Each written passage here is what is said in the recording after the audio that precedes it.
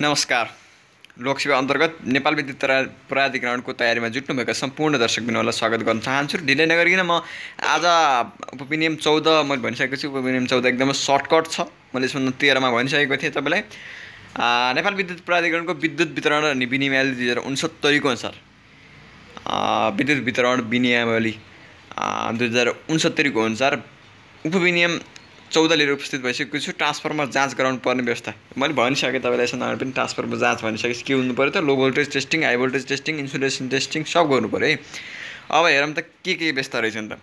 प्राधिकरणले विनियम 12, 13 बमोजिम ग्राहकले जडान गर्न ल्याएको निजी अथवा साझा ट्रान्सफर्मरको व्यवस्था मैले भनिसकेको छु। 13 र 12 मा साझा पनि भनिसकेको छु। यसै गरी प्रयोगशालामा जाँच गरी ठिक देखेर मात्र जडान गर्न सक्छ। यसमा चाहिँ हाई भोल्टेज टेस्टिङ गरिन्छ। यदि उसले चाहिँ ठिकै छ ट्याकल गर्न सक्छ यति भोल्टेजमा भने ठिक छ भने के गरिन्छ, जडान गर्न दिइन्छ। ट्रान्सफर्मर जाँच गर्नको लागि आवेदनले अनुसूची 13 मा उल्लेखित भए बमोजिमको रकम बुझाउनु पर्यो प्राधिकरणलाई। र प्राधिकरणको हाई भोल्टेज टेस्टिङ ग्रुप अथवा वर्किङ जुन पार्टी छ त्यो वर्किङ पार्टी गएर चाहिँ हाई भोल्टेज टेस्टिङ गर्ने काम गर्छ भन्दै उपविनियम एकदमै छोटो र सरल थियो।